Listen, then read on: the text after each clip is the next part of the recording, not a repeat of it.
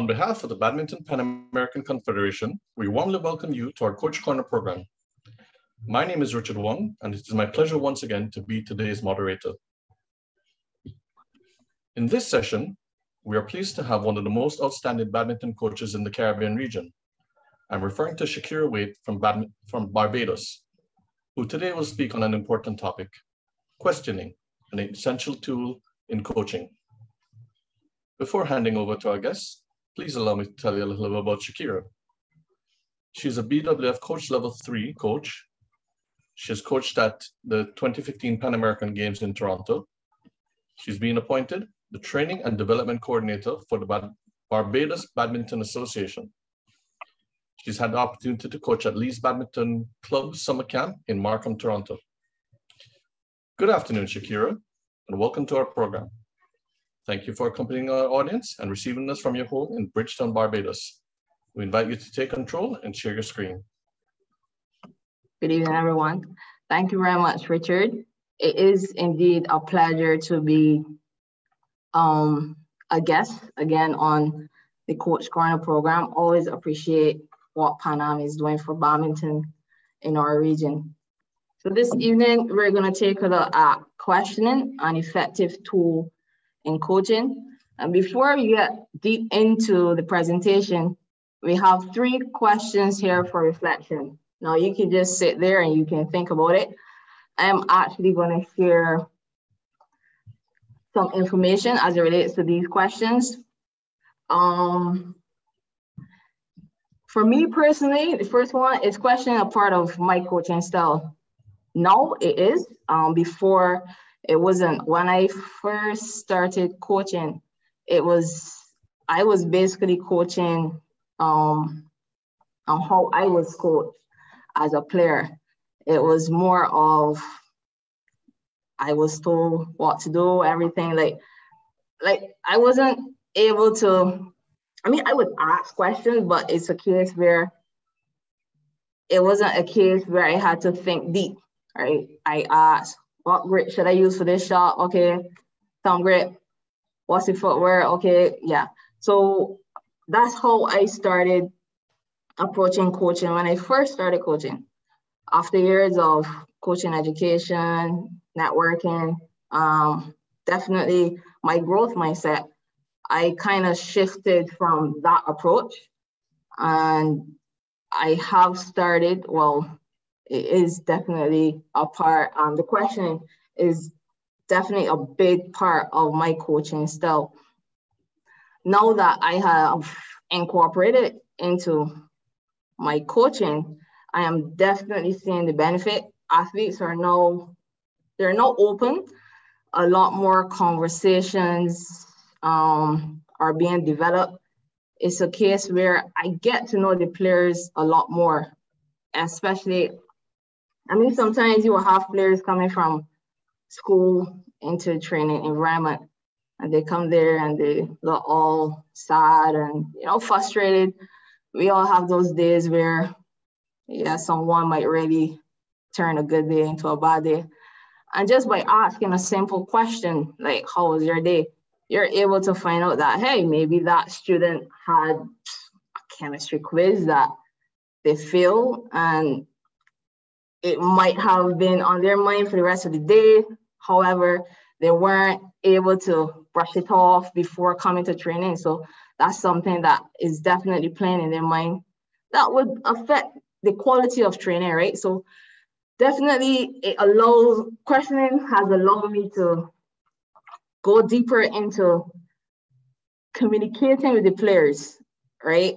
On court, I have a particular player that he asks so many questions, which is good, because when players ask questions, it shows me that they're eager to learn. They want to know what's going on, right?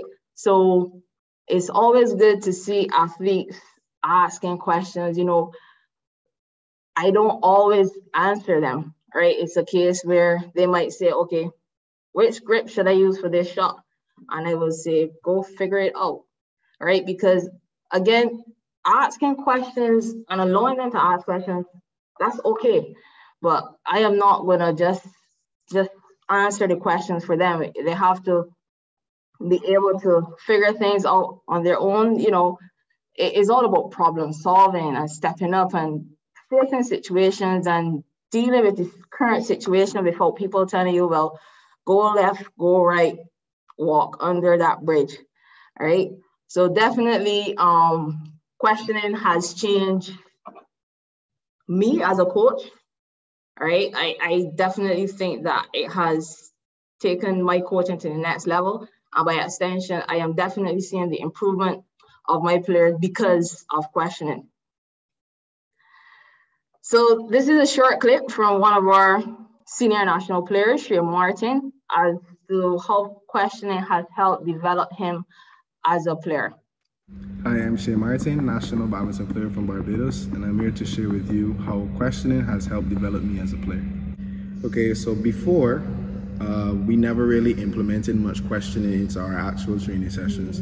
So to me personally, it never really aided in my development because it really and truly never really allowed me to be more free with my thoughts, really understand what's really going on sometimes where I actually feel pretty much lost in situations, especially with stroke play or even just some tactics sometimes, or even just mental stability or even mental strength on court. So definitely the benefits of the questioning in training or even just outside of training as well has really opened up an avenue into more critical thinking in actual training sessions or off the court as well, where it allows you to feel more free, to be more free with your thoughts, as well as being more open about some disadvantages that you may feel as a player, not necessarily always that, you know, you are completely lost, but, you know, where you need some sort of guidance in a way. All right, thank you very much for that, Shay.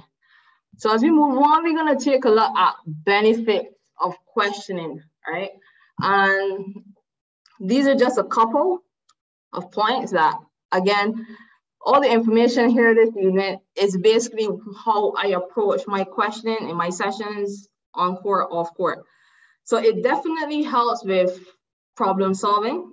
It allows athletes to take ownership over solutions, right? It allows them to remember situations, whether it be situations in training, situations in tournaments, and have them reflect as to how they were able to overcome those previous situations.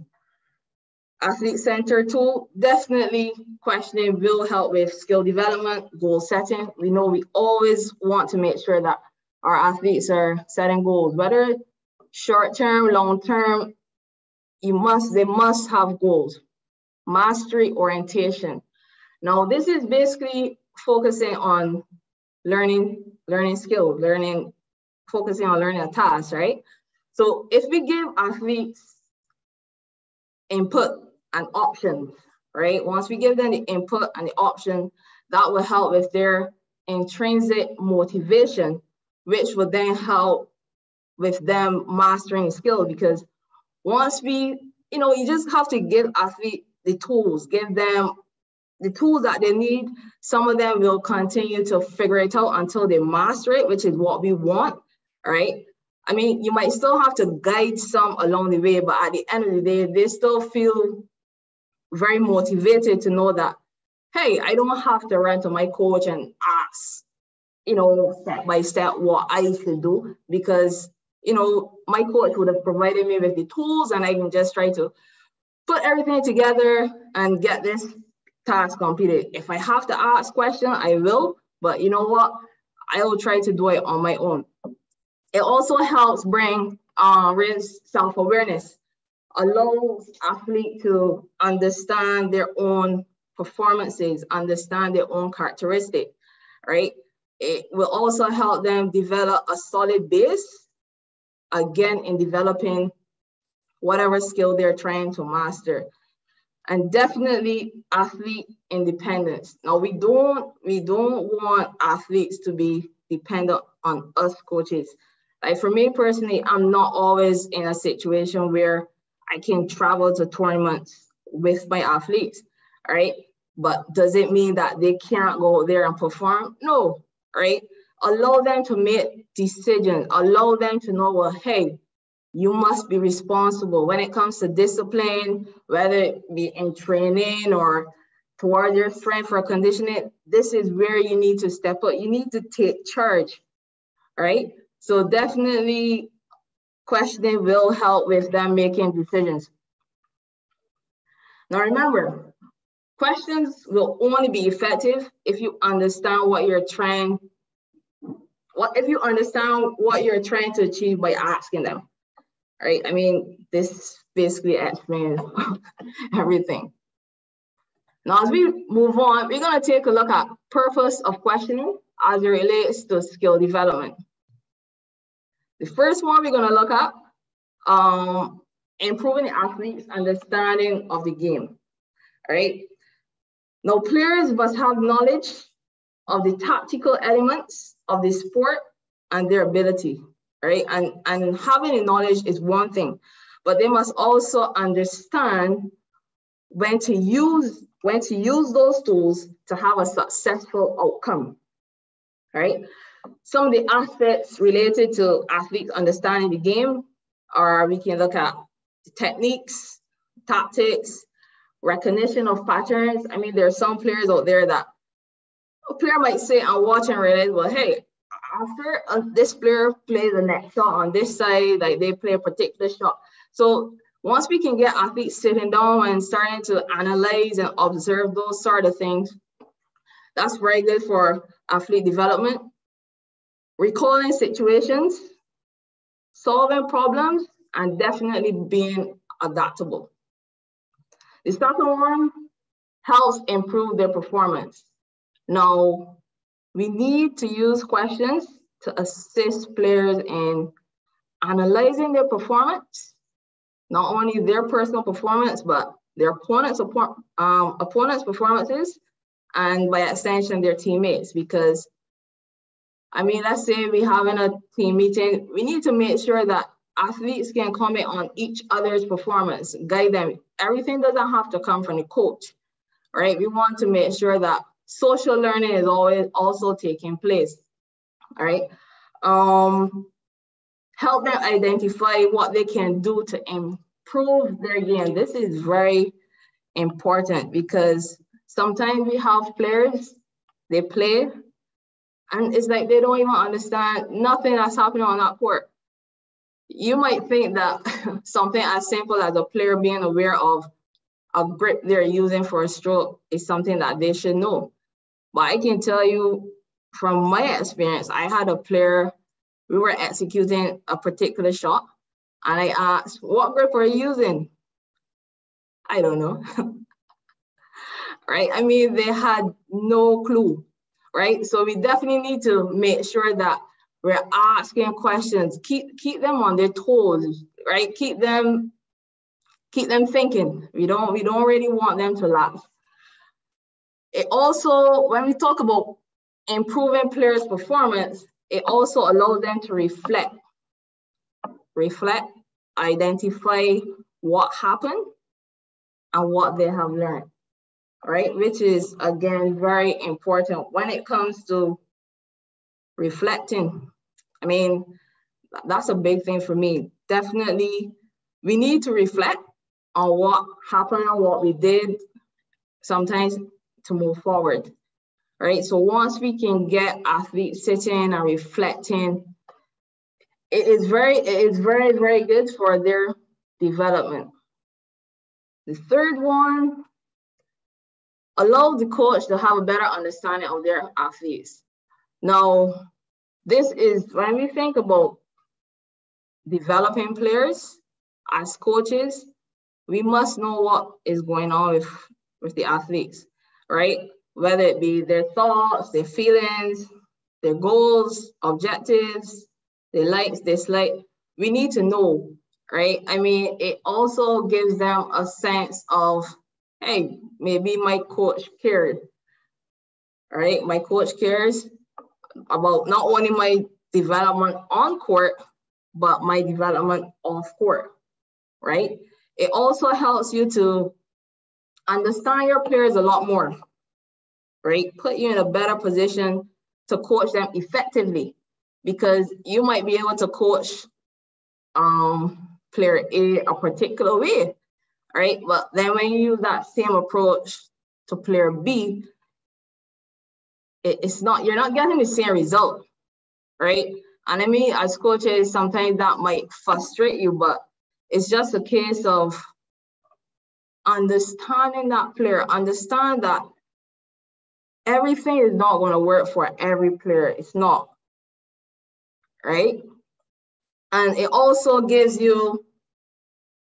you to approach them, and it gives you a sense of understanding as to how to progress with your coaching, because you don't want to move on to something when your player still haven't gotten the basic, right? Definitely don't want to do that. So we can also use questioning to test the player's knowledge. I mean, don't be afraid to ask questions, whatever you want to know, just ask them. Like, I mean, sometimes you catch them off guard, you say, hey, what grip are you using for this shot? Which grip do you think you need to use for this shot? Right, just to make sure that they're constantly thinking, they're constantly with you, and they're not being caught napping. Check their understanding of a concept or instruction. Now, sometimes we give instruction, and players, they stand there, and it's like, everyone understand, everyone goes, yeah, we understand. Like, okay, so tell me what we're doing. Everyone was like, you know, it's just that reaction sometimes to say, yeah, we understand, but do you really understand? No, some of them might not. So there's nothing wrong with saying, well, hey, Tom, tell me what we're doing, right? Just to make sure. I mean, yeah, you will put them on the spot, but you're not trying to embarrass anyone. You're just trying to make sure that we're all on the same page, right? And understanding your players' views. Definitely. At the end of the day, you want to make sure that, yes, you're telling players what to do, but you can also get feedback from them, right? You need to know, as I said before, you need to know what's happening with the athletes. You need to know how they're feeling. It's a case where they might even bring something to the table that might have you as a coach saying, well, hey, maybe I can do this. Right? So definitely make them feel welcome by asking questions.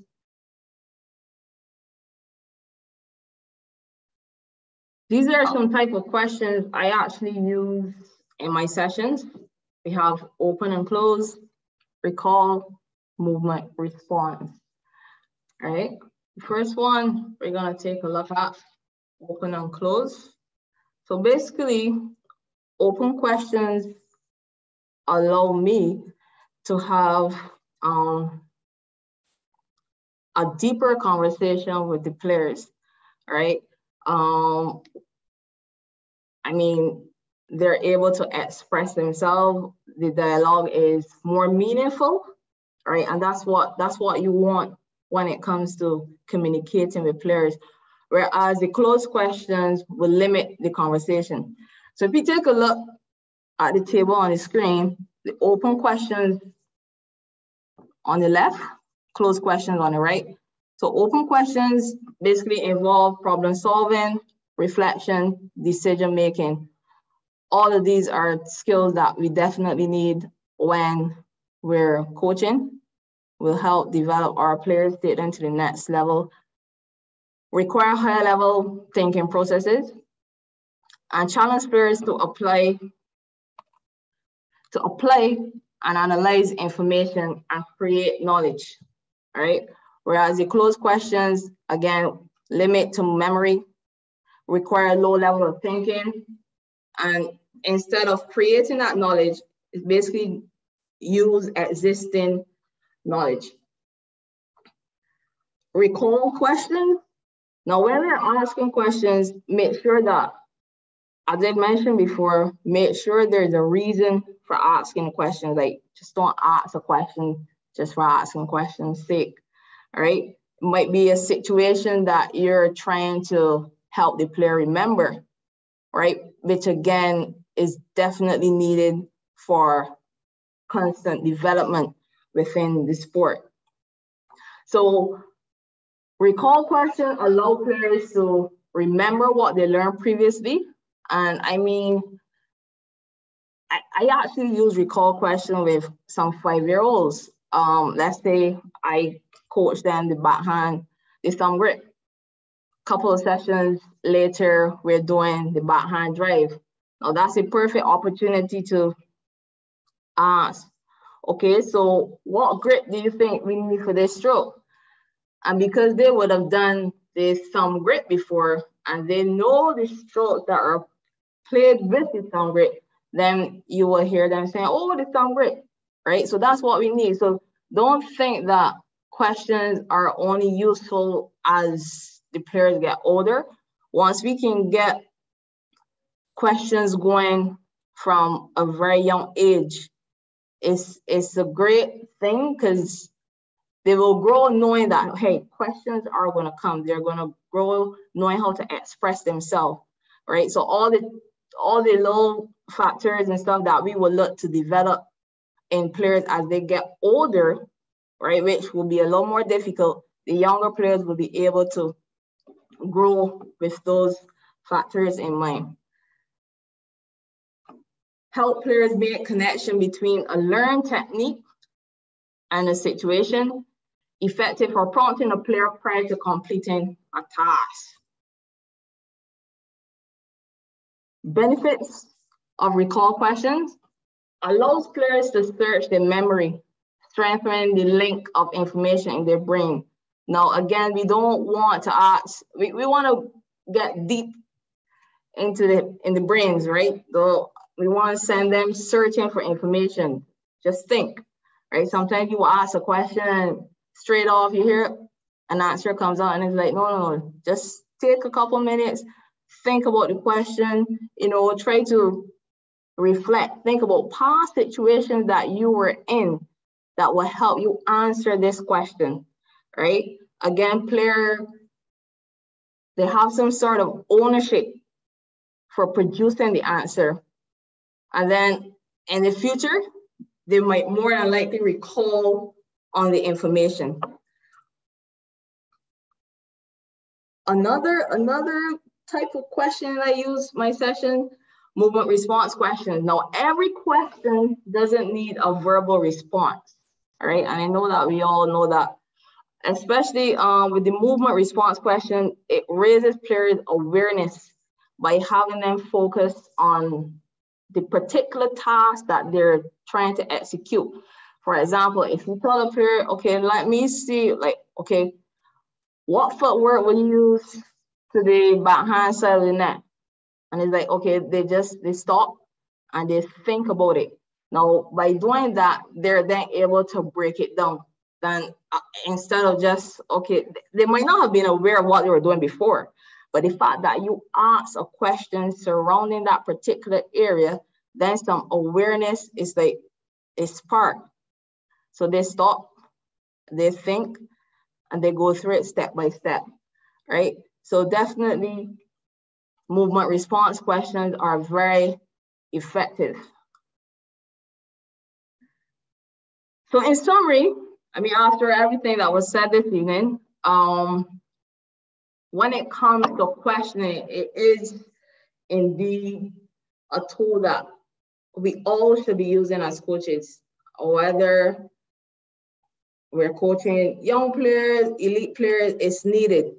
Because again, we want to make sure that the skills that are being taught on court can definitely help them off the court, where we have decision-making, problem solving. Like, those are skills that we need in our everyday living, right, off the court.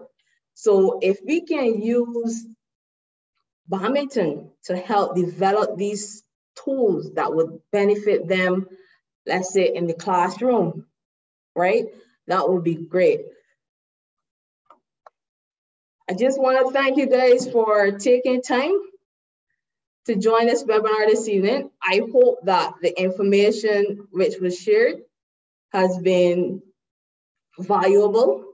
If you haven't been using much questioning before in your sessions, now is the time to stop, reflect, and think about how can I incorporate more questions into my sessions, just for you as a coach and for sure to develop your players, take them to the next level. So again, I thank you very much. Thank you very much, Badminton Pan Am, for this opportunity. And we're to questions and answers. Richard? Okay, thank you very much, Shakeira. But before we go into the question and answers, we have a little bit of time for one more trivia. And that is to ask, where is the shuttle? In what quadrant is the shuttle? Please write your answers in the chat box.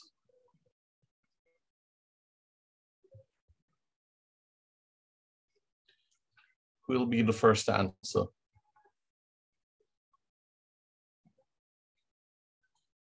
Armando has answered. Guillermo has put in his answer. Nasir, Fedor, Randy has answered.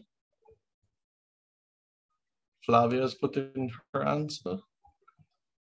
Randy, Bellinger Harry.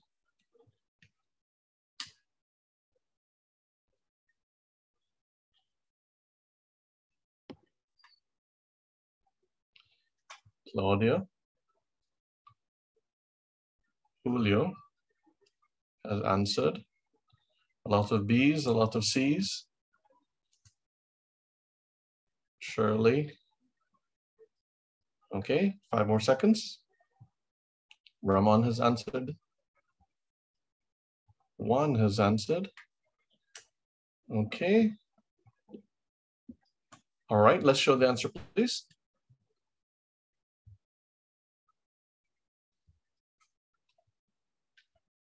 Very well. The shuttle was in quadrant B. Congratulations to our trivia winners for the second time today.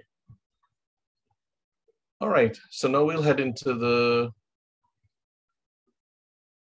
question and answer section. Please, if you have any questions or comments you want to share, write them down in the chat box.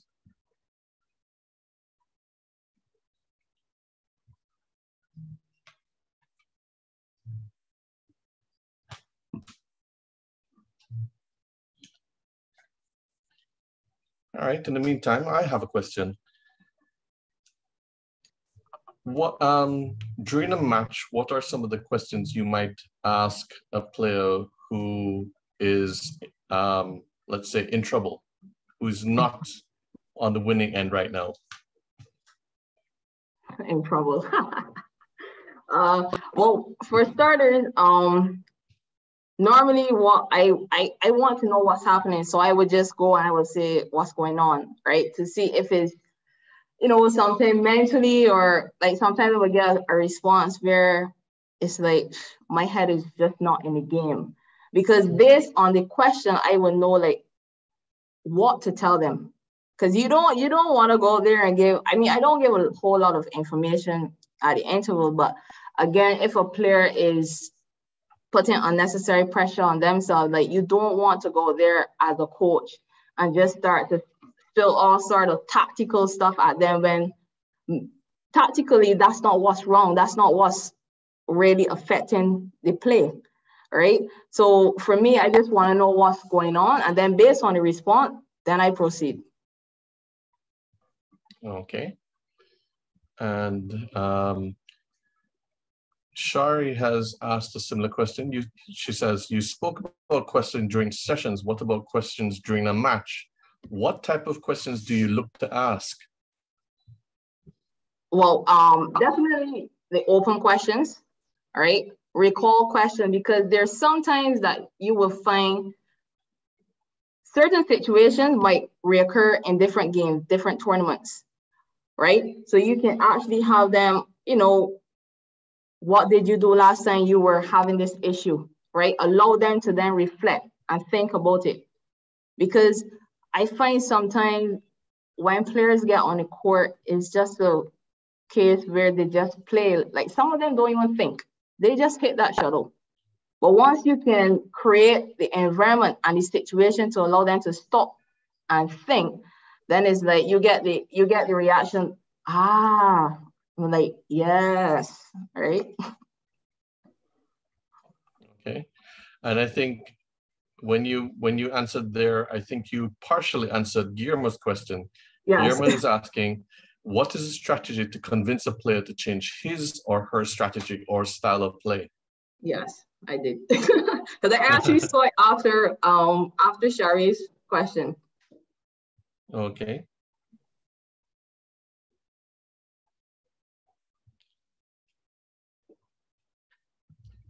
All right, waiting for a couple more questions. Okay, so Joanna has said, how does asking questions off court affect the player's performance on court?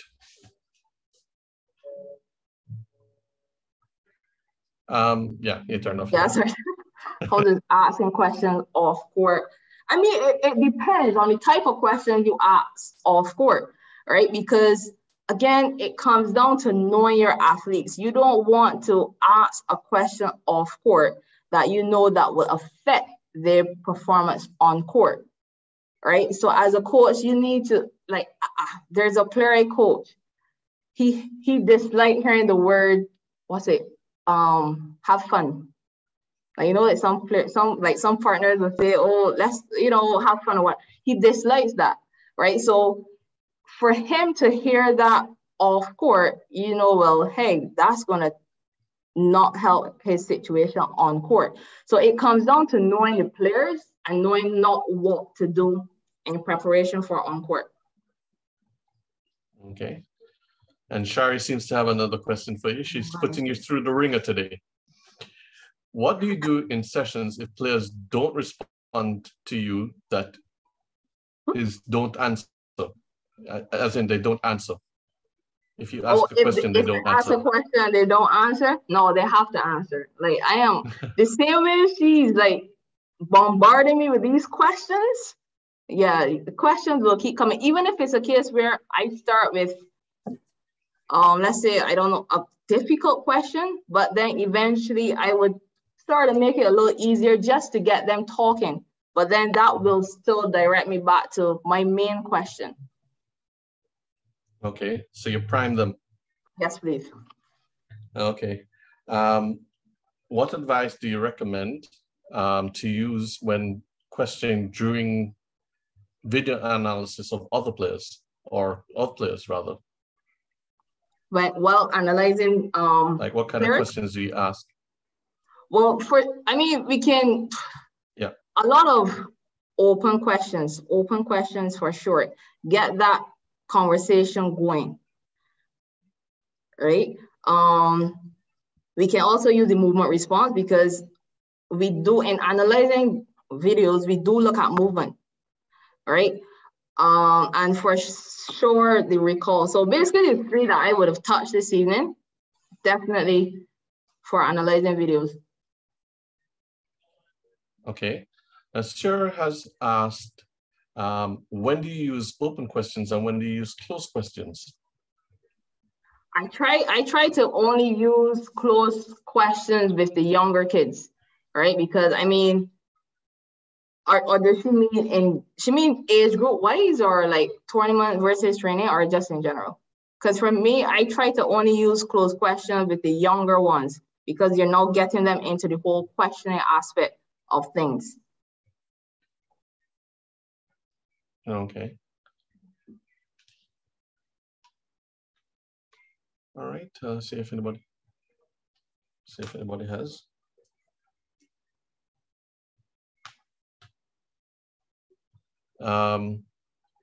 In your experience, where are the most questions coming from, in singles play or doubles play?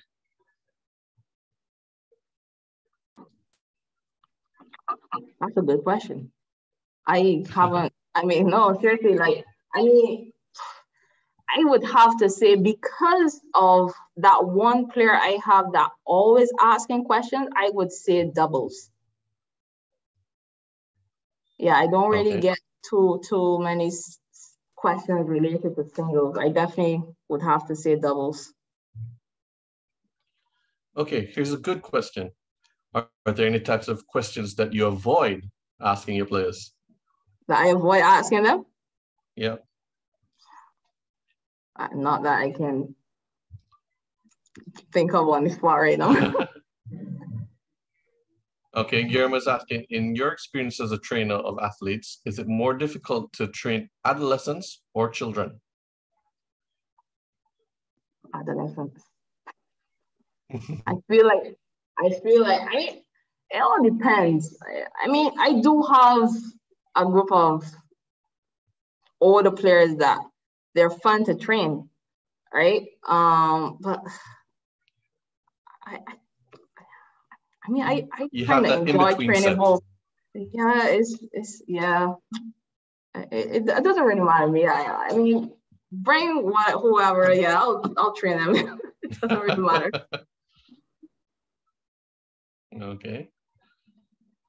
Let's see if anybody has any more questions for you. A lot of questions this evening. I chose the wrong topic. Yeah. Here's a good one for you. Do you recommend using questions right after a game in which an athlete has lost, or is it advisable to wait and ask questions after, like said, the next day?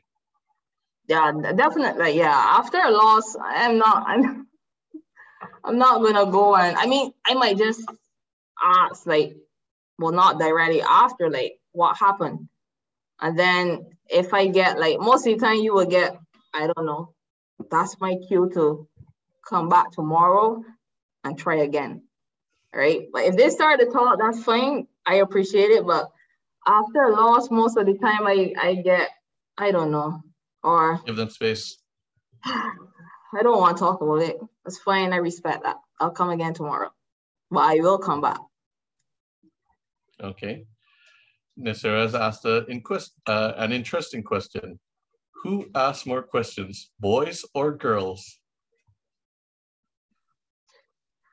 Whew. I'm sorry I chose this topic. What's the question again, sir, Richard? Nasira is asking, who asks more questions, boys or girls?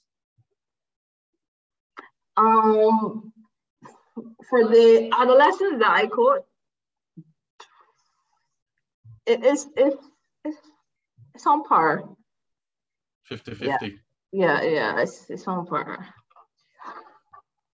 I see the names coming up and you're being bombarded by questions from your fellow countrymen or countrywomen.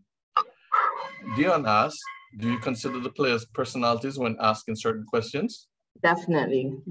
Like I mean, there are certain questions that I can ask certain players.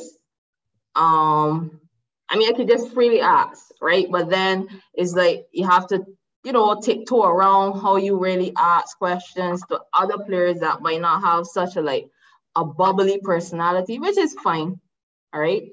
But yes, definitely. Do we have to, I mean, like, shall we ask like 10 questions already for the afternoon, Richard? Well, I'm sure she's asking for the benefit of everyone in the chat, in the webinar. And she asks if after you ask a question and your view is different from that of the players, how do you handle that situation? It depends, because as I said before, I like to know that I get feedback from the players, right? So it's a case where I might have my view, they might have their view. And we're just gonna go back and forth. We're gonna continue this conversation because at the end of the day, I know that you're gonna see my point as, you know, it's gonna be my point, right? I mean, yes, you had your chance and I heard your side or whatever, but you will see that what I am telling you, this is it. I'm gonna give you the opportunity to spill your beans and, you know, bring everything, but yes, then you will realize, okay, it's your way. Okay, one sec.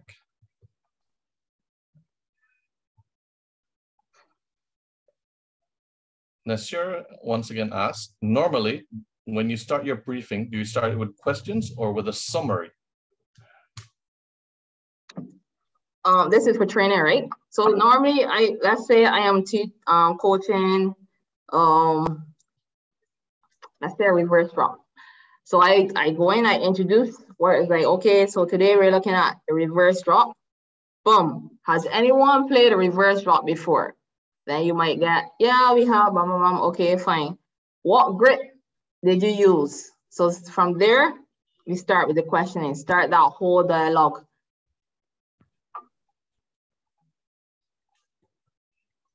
Okay. For sure.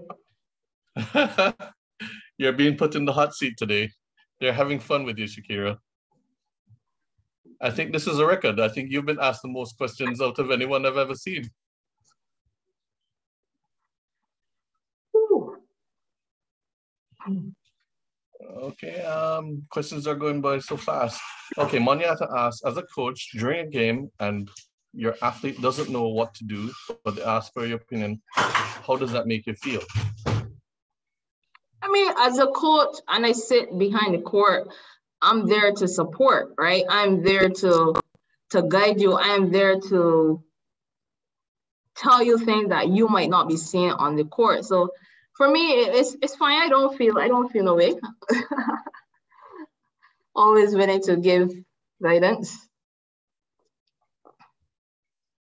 Okay. Dion asks, during team meetings, do you encourage team members to ask each other questions, or do you prefer to manage the questions? Yeah, there are no. Again, social learning is very important when it comes to the development of players, right? So at the beginning, we know that we must maintain respect. So I have no problem with players asking each other questions. If it gets out of hand, then I would jump in, but no, that method is fine for me.